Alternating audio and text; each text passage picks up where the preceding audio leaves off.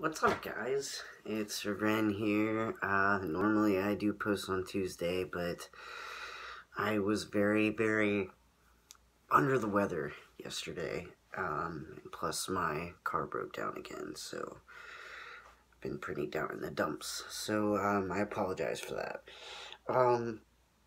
This week's topic is how we, navigate through life, being viewed as female or being viewed as male or being viewed now as male. Navigating life before testosterone was fine before I came out as trans. I just went about my everyday life, my gender preference and my sexual orientation were not, didn't play a role in my everyday life. I just, went about work and all that, like normal. Coming out as trans, it was still went through life the same way.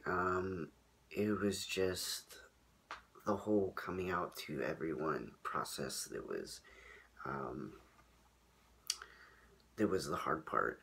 And then the harder parts came, with navigating bathrooms, which I think I used female bathrooms until about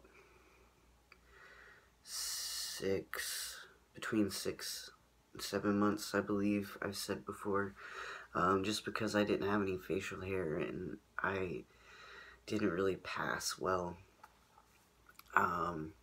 So that kind of took a play on that.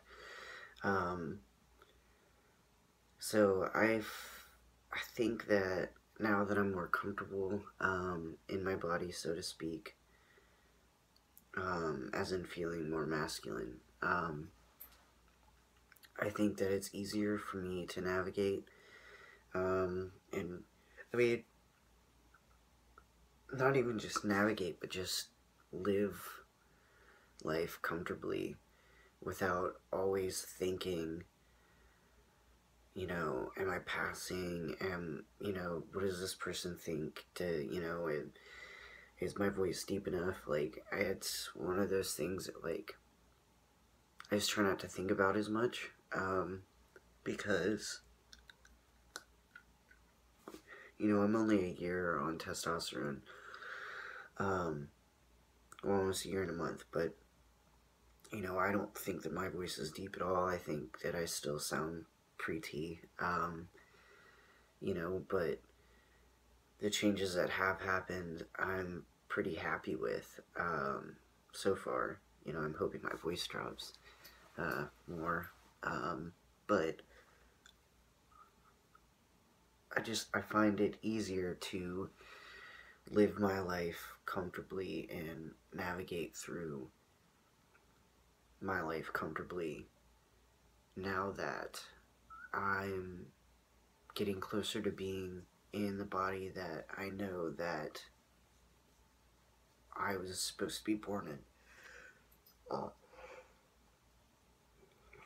Can't be a Ren video without a yawn, just saying. So yeah, I find it easier now that I'm becoming more comfortable in my skin to,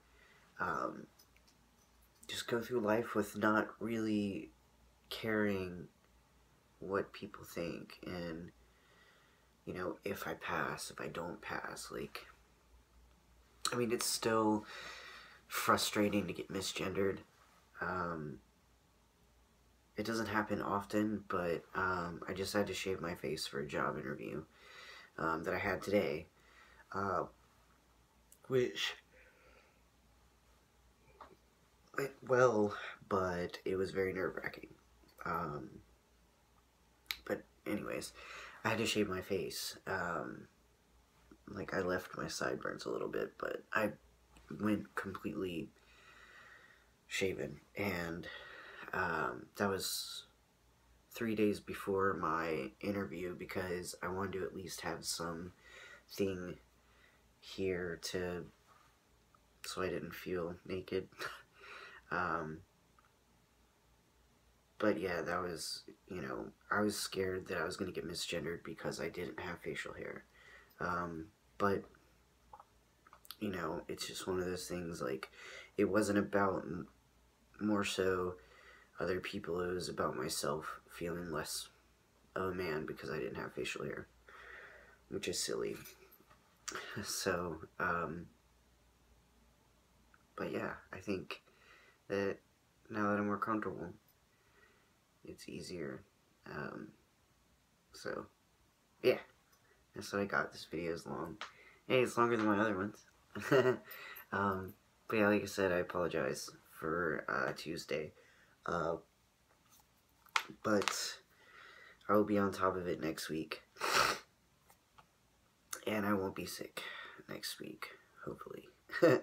So I hope you guys have a great week. And I love ya.